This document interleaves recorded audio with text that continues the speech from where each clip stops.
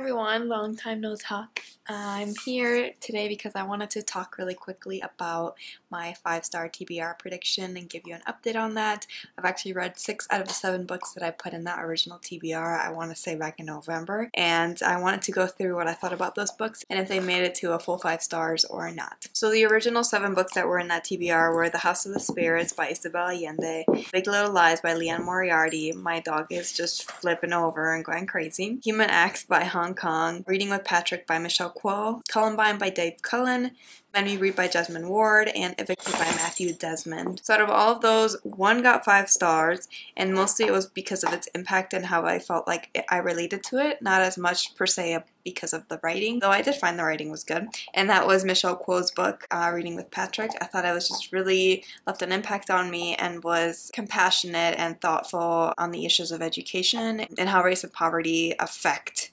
how kids get educated in this country, and even like rural schooling and like how that affects a kid's opportunities for work and completing his education. 2 of the 6 books got 4.5 stars, so they were so close to 5 stars, and really I think Reading with Patrick could be here, and that was Evicted and Columbine. Evicted just took me a little bit to get into, and I didn't read it as quickly as Reading with Patrick, and it was kind of hard at first to see like how all of these people are connected because there's a lot of people you're following. Towards the end it just became such a heart-wrenching story about inequality in America and housing in America, and I really enjoyed it, and I could tell how much Desmond really put into this project. And then the other book was Columbine, which I also thought was a very well done history of the Columbine massacre, and looking at multiple aspects and multiple families and following them through such a long time span, like more than 10 years, to see how what happened still reverberates in their lives.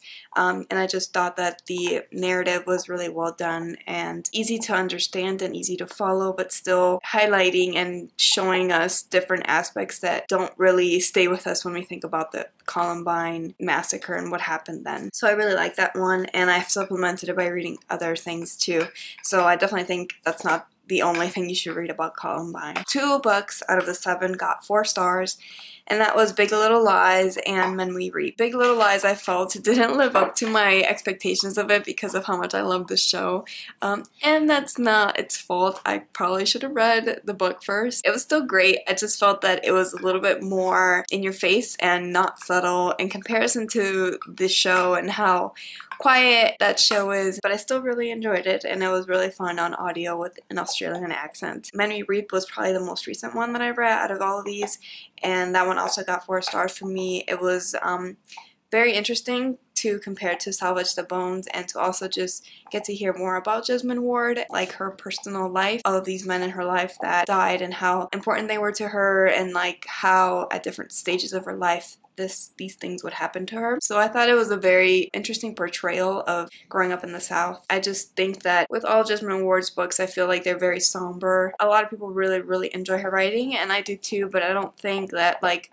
her style is really ever gonna get to 5 stars for me per se. The last one book got 3.5 stars, and this was kind of the most shocking one out of all of these, and that was Human Acts by Hong Kong. I rated The Vegetarian 4.5 stars, and I still think about this book to this day, and I'll continue to defend it, even though a lot of people really liked Human Acts better, and I just think we have different tastes in that, and I really like the messed up thrill kind of way that The Vegetarian posed this mental disorder slash misogyny slash societal expectations of women. I liked how that was portrayed in The Vegetarian more than I liked the very all-encompassing with so many characters and kind of sometimes hard to follow look at this country going through turmoil in Human Acts. It still left me with a lot to think about, but I think The Vegetarian is better for me. So yeah, the only book out of all these 7 books that I have not read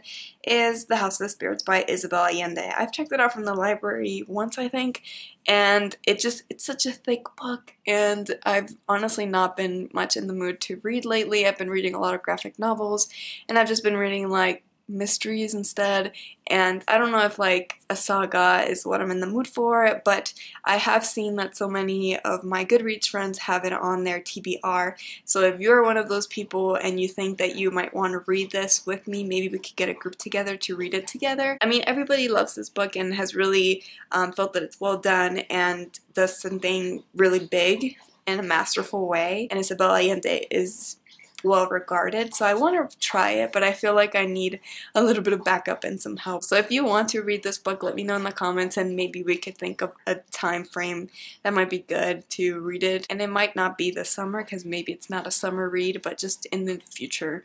It's a book that I still want to read, but that I don't feel like I'm going to read anytime soon for this video of my reviews for my 5-star books.